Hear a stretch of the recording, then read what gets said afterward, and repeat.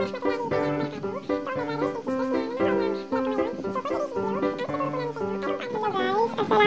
warahmatullahi taala wabarakatuh. To all my brothers and sisters na nanonood ng vlog ko ngayon. So for today's video, ang ituturo po namin sa inyo ay kung paano maglagay ng thumbnail sa inyong mga videos. Kasi alam namin na meron pa pong ilan na hindi pa alam kung paano maglagay ng thumbnail sa kanilang mga videos. Kasi kagaya namin, nung una kami gumawa ng mga video, hindi rin po namin alam dahil wala kaming idea. So para matutunan niyo po yun, panoorin niyo po yung video.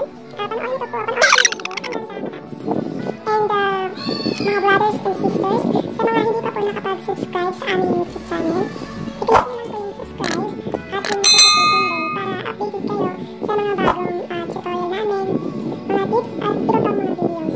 So, umpisahan na po natin. So, bago yun guys, mag-intro po muna tayo.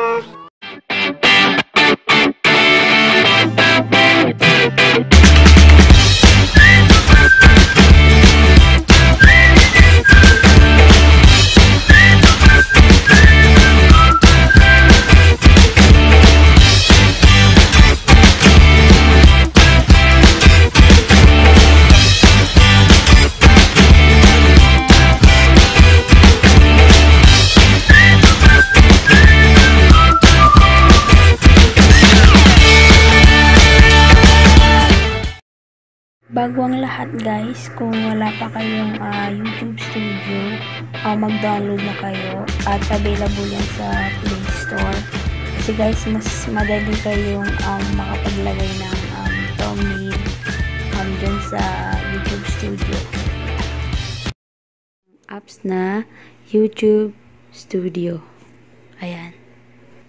Pagkatapos, pumunta tayo guys sa videos. Ayan. Tapos, lalabas yung mga video. And then, pumili tayo ng isang video na lalagyan natin ng thumbnail. Ayan. Tapos, pindutin natin guys yung sign na lapis. At yung edit thumbnail. Pagkatapos, change. Pagkatapos, lalabas yung mga pictures.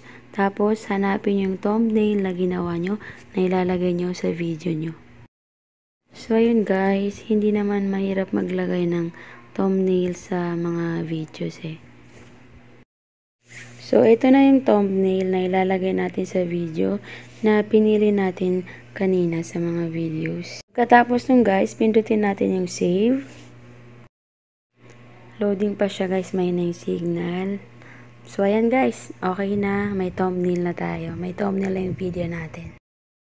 So, ayun guys, doon na po natatapos ang vlog ko for today at maraming salamat po sa panonood at sana ay meron kayong bagong natutunan at kung meron pa po kayong ibang gustong ipagawang tutorial ay i-comment nyo lang po sa comment section. Again, assalamualaikum at maraming salamat po.